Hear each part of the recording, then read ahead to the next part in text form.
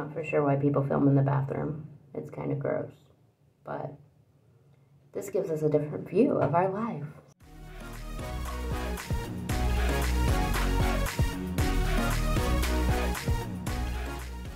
Doing some things.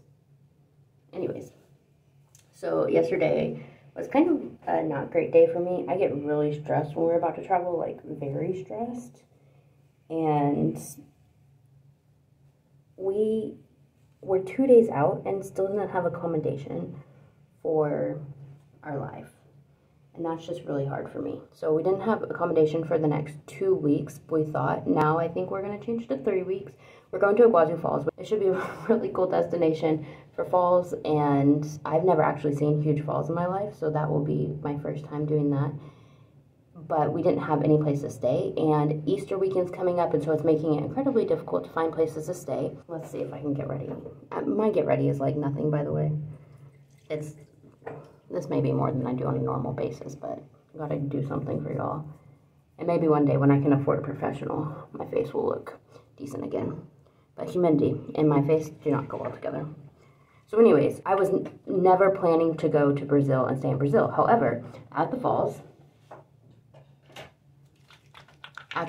it's a border of Paraguay, Brazil, and Argentina. And Yen, of course, wants to go to all 3 countries because she's never been to Paraguay before. And I, of course, never have either. She's been to a lot more countries than I have. We're trying to plan all these 3 things. We won't stay in Paraguay, but we will stay in Brazil and we will stay in Argentina. But we had to figure out how to do that. And there's 2 different national parks, one on the Brazilian side and one on the Argentinian side. And so we had to figure out how to do all those things and stay in each places and go to each park. And then we started looking at flights back to the U.S. and discovered that if we flew out of Sao Paulo, it was almost half the cost to fly to New York.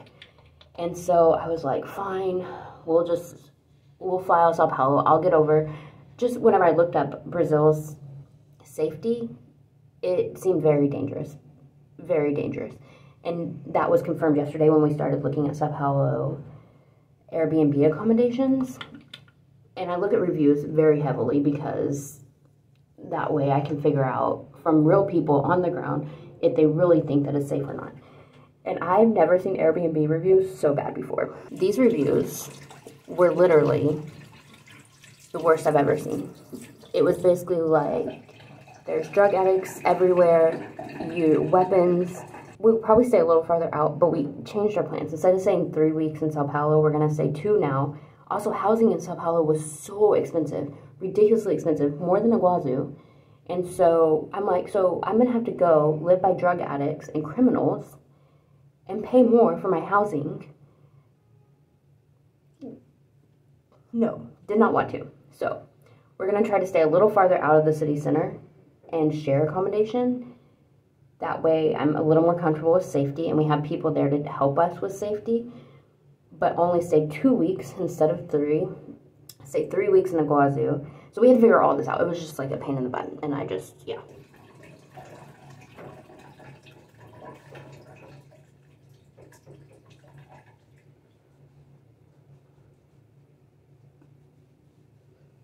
So anyway, so we had to figure all that out and try to not make it a gazillion dollars because we're so late. And I am a procrastinator on travel stuff because I don't really like to do travel stuff.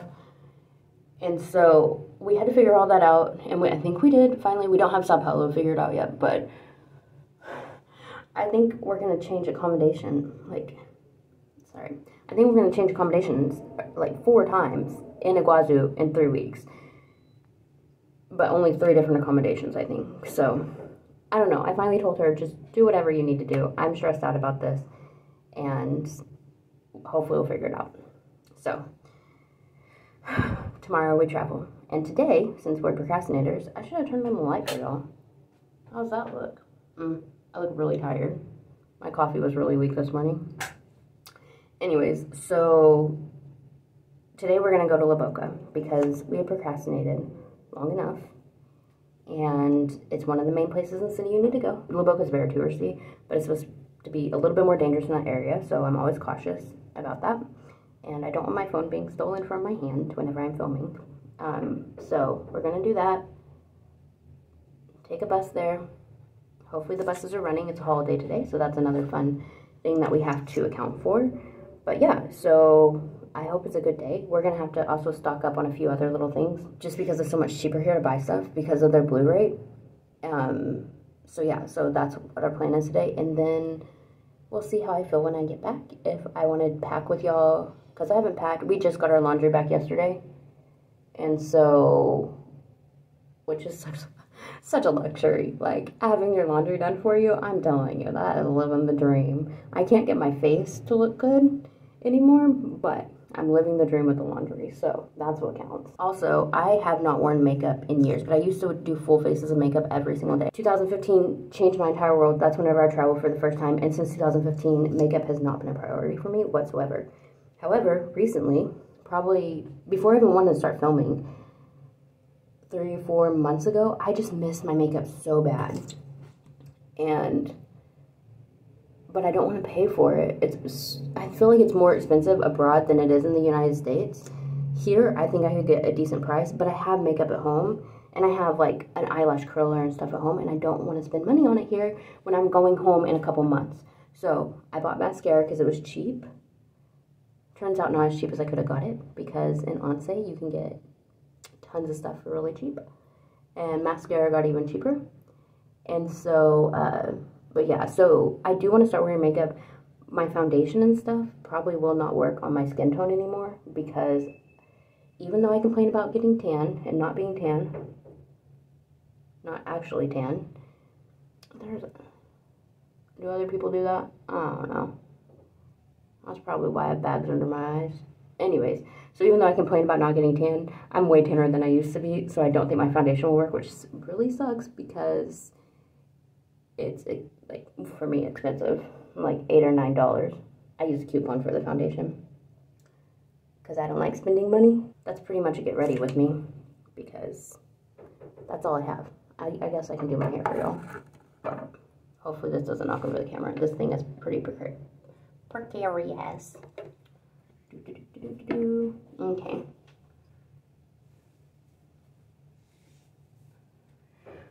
What else do I have to tell y'all?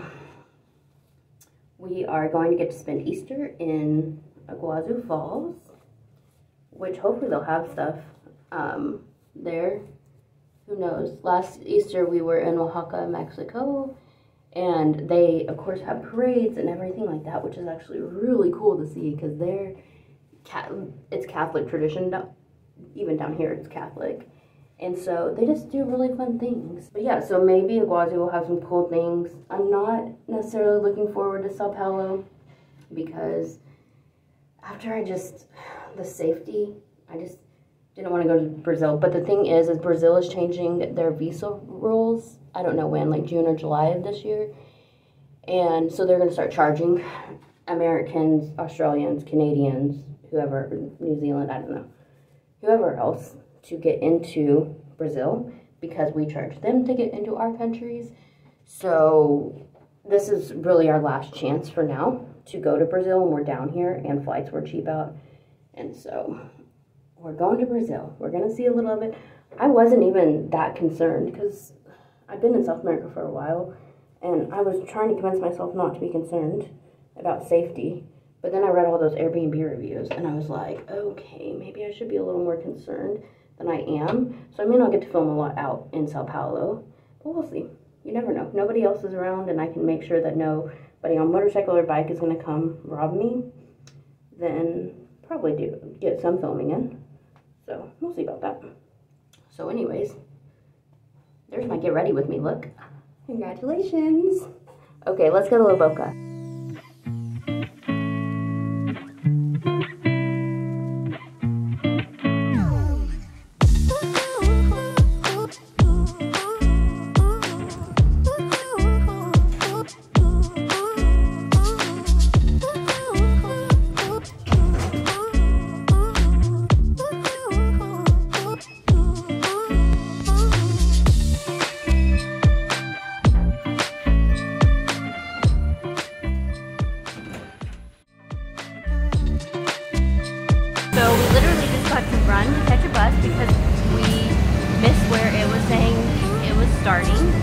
you flag it down. So a little out of breath, but we got our cardio in.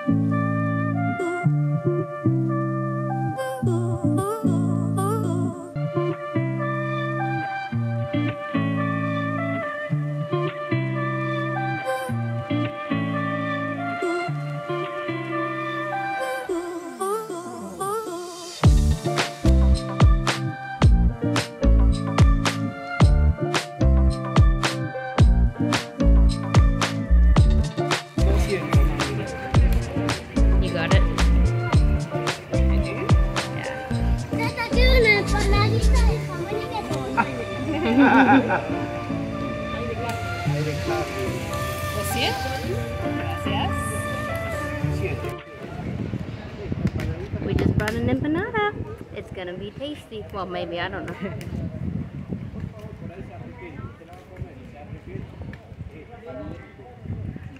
I haven't had meat in a while. Oh, pretty good. Greasy. Can't have much of that.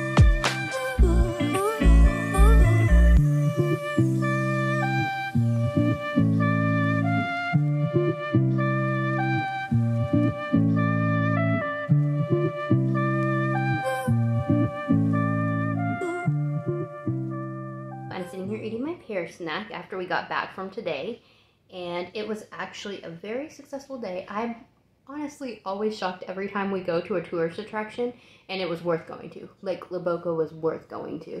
One, you get to see the river, and it was kind of had some trash. I guess they deport trash from there, from the sea. I don't know. There's just a lot of trash on some boats, but the colorful buildings and everything that you'll get to see it was really cool. La Boca, definitely worth going to. Then I was going to show you our little haul. We have a price report, as many would say, that we found at Carrefour, which is one of the local supermarkets here. Carrefour brand rice. Well, we actually just found rice on a shelf, and it was 200 pesos, which is a little over 50 cents for a kilo, so about 2 pounds. So it's super cheap once you find the rice. But literally when we went to a dia in La Boca today, we went to try to find rice because you can't find it on the shelf. No rice on the shelves. So we have a praise report that we found rice on a shelf, and it was Carrefour brand, and it was 200 pesos. So that was very, very nice. And I would show it to you, but it's already on the stove cooking. By the way, if you ever want to cook rice, we've learned that every single package of rice is different with the amount of water and how you cook it. So never ask me for rice suggestions because I can give you a general of what we do, but rice is so hard to cook unless you have an Instant Pot, which I'm a big fan of the Instant Pot. I cannot wait to get home and grab my Instant Pot and bring it with me everywhere because that is my baby. I love my Instant Pot and I love rice out of my Instant Pot a lot.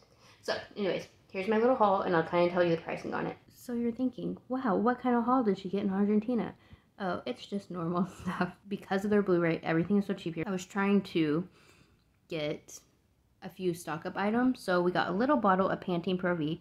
It is my favorite conditioner and shampoo. I don't have to use as much of it, and it takes me a long while to use it. That's 200 milliliters. I have no idea how much that is in ounces. We bought Nivea because we've been buying cheap lotion, and my skin is just so dry. So I was like, we have to buy more expensive lotion. And then I got 2 toothbrushes. I needed these little heads because I need to travel with them, and so I wanted to get those. I packed some of my bag, which I will show you in another vlog, probably because it ended up being like just one portion of it, not even fully packed, 50 minutes. So that's how long it takes me to pack clothes. And this was a big pack because I had to literally pack almost every single one of my clothes from scratch because we've been traveling back and forth. We wore our entire spectrum of clothes, from winter clothes to summer clothes. So it was just a really big pack. Now I'm hot and I have a headache because I need to eat because I haven't ate, and it's probably almost 6 o'clock. And I haven't ate since this morning, besides a little pear snack. So I'm gonna do that, but before I left, I wanted to show y'all. Yesterday, I was having a little bit of a bad day. Ian ran and got me my gluten-free alfajor, which I'm not totally gluten-free anymore, but these alfajor, I just love them so much that I'm willing to pay extra for them for my last time that I may ever get one. So I've had 3 of these, and they're double this size. They're kind of big. I don't know how many kilocalories in this. It's like 450 calories for the whole thing. So this is what an alfajor, half of it looks like. I ate half of it yesterday. These are the chocolate alfajors. They have chocolate on the outside, then a chocolate cookie, and then dulce de leche on the inside. These babies are just top notch.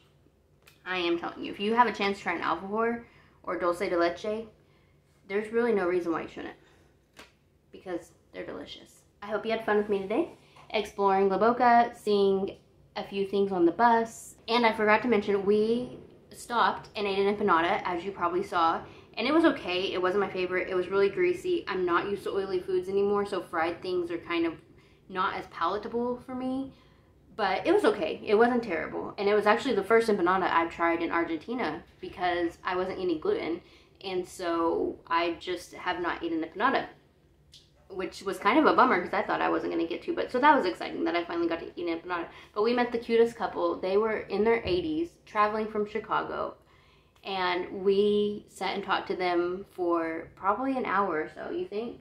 Yeah, so probably like an hour or so. They were really nice and sweet. They've been to Buenos Aires 4 times, so they were giving us tips on where to go, and we were telling them everything we do, and that was exciting to talk to somebody from the US. And you know, we don't meet a lot of people all the time, and so, which is okay with me, but then I realized sometimes it's nice to talk to people, you know, every once in a while. Other people besides myself and me talking to myself. And I talked to Ian, of course. Yeah, it was a good day overall. Getting everything packed. We're not going to be stressed. That's not on the agenda. And yeah, so I hope you have a great day. Let's go out and make the world 1% better today, and I'll see you on the next one. Ooh, subscribe if you would like. That would be nice. Bye, guys.